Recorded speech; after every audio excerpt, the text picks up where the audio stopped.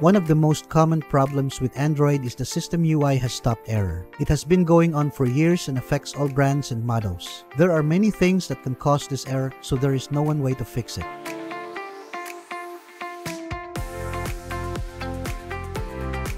By the way, please like and share our videos to help those who might have the same issues so that we can help them too. Once you're done, then let's begin. First, refresh your device. When you have a problem with your Android device, one of the first things you should do is to restart it. So, if you get the system UI has stopped error out of nowhere, you need to do a full reboot to refresh the system. There's a chance that this will solve the problem and get your device back to normal. Next, delete updates for the Google app. In the past, some Android users were able to fix the error by removing the newly installed Google app updates. Here's what you need to do. Open the Google Play Store app. Search for the Google app. Select Google. Tap Uninstall. Tap Uninstall to confirm.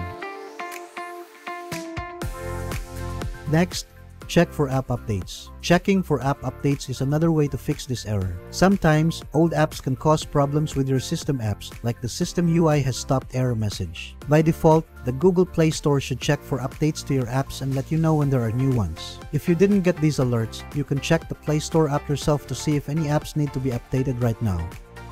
Next, clear up cache and data. To fix the system UI has stopped error, try clearing the cache and data. It's easy to clear an app's cache or data. Here's what you have to do. Open Settings. Go to Apps or something similar if it's not Samsung device. Tap Manage App. Locate the app and tap it. Go to Storage and tap Clear Cache and Data.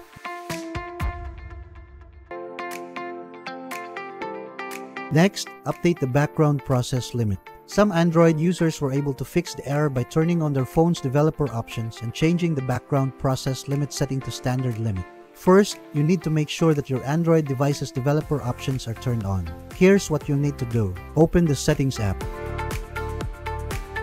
Select About Phone. Select Software Information. Tap on build number 7 times. You may have to enter your PIN or password before unlocking the developer options. Check settings again if developer options is now enabled. Once you've turned on developer options, open the Settings app. Tap on developer options. Scroll down and tap background process limit. Select standard limit.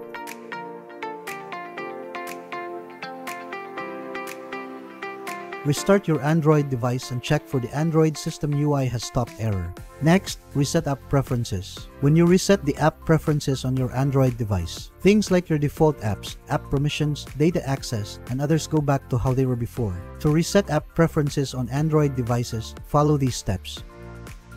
Open the Settings app. Select Apps. Tap the 3 dots at the upper right. Select Reset App Preferences. Tap on Reset to confirm.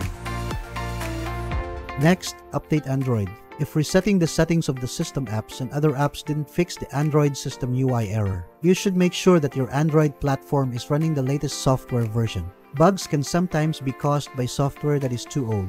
Keeping the software version on your Android device up to date could help fix the system UI has stopped error.